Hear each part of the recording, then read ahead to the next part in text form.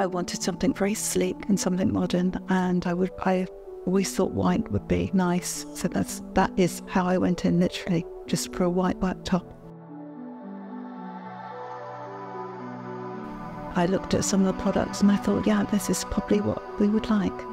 And they set us down and we just started our journey from then, really.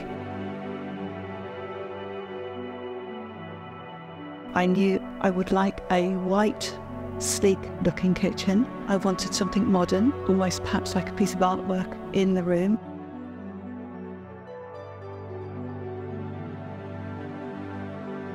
We had a hole in the ground, which was a cellar. We were unsure how to do that. Keith helped us with the design of the cellar and the kitchen. So I wanted to match the kitchen and the dining room and the cellar all as one.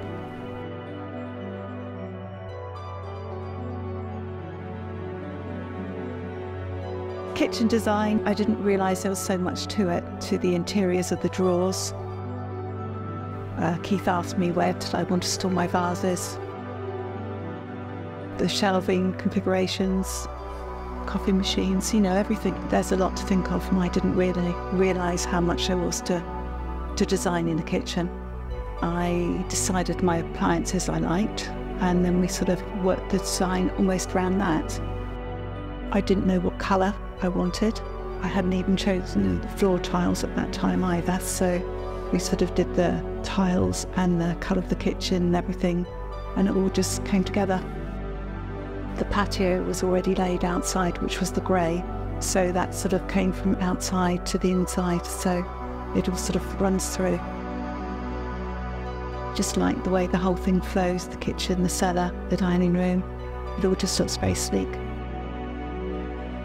We have people over, we all congregate around the island. At Christmas time, I put all the food on the island.